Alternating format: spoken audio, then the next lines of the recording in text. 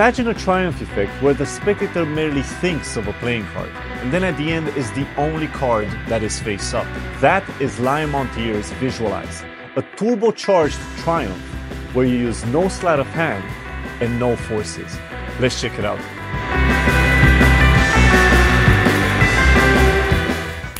Perfect. Okay, I think I got a flash of it.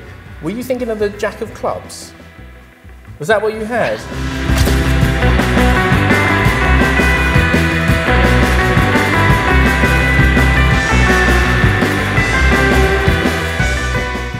The weirdest thing is, you visualised it so strongly. You remember we shuffled these before. I think it's all sort of exactly as you visualised it.